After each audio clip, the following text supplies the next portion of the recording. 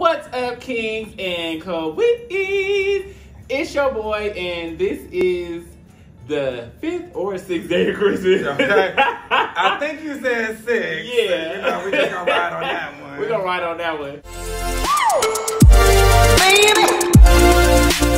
So the 6th day consisted of making homemade hot cocoa. If y'all know what the fuck we went through to make this damn hot cocoa,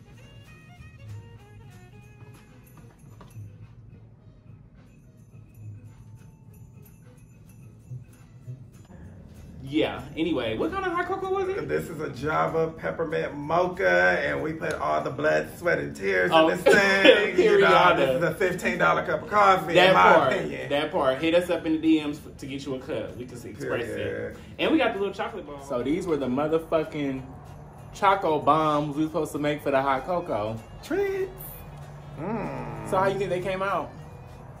You know, we're just gonna say the taste is gonna be better than it looks. Period. But you know, our heart and our soul went in these things, okay? Yeah.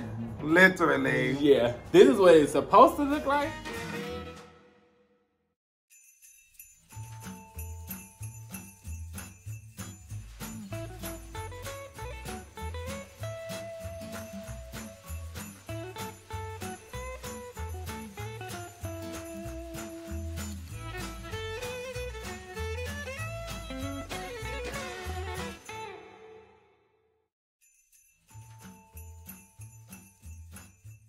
You know, but we're gonna make it work, okay? This shit is, you know what? I would love one of these, okay? You gonna try it? Okay. I'll try it. I want one of these.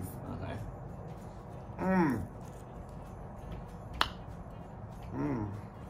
Oh, shit. That's hella chocolatey. Yes, it is. Yes, it It's is. giving me, what you call it earlier, truffle? Yep. That's what it's giving. Just a ball of fucking chocolate. Yep. Overload. Cheers. You know, I love the cream before the man. Hey, I heard that.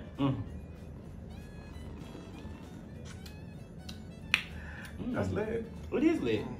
I like it. Okay. It has a certain taste. I wish it had Baileys in it. It needs some liquor. It definitely does. It needs some liquor. We need some grown-up hot chocolate. I made the kitty kind. You know, but you know, this is dude, you know, so your young followers can definitely indulge in this. Okay. It's definitely a delight. But, you know, I definitely want to drink, but it is warm in here. It is definitely warm. But make sure y'all stay tuned for the confessional that's coming up. Peace.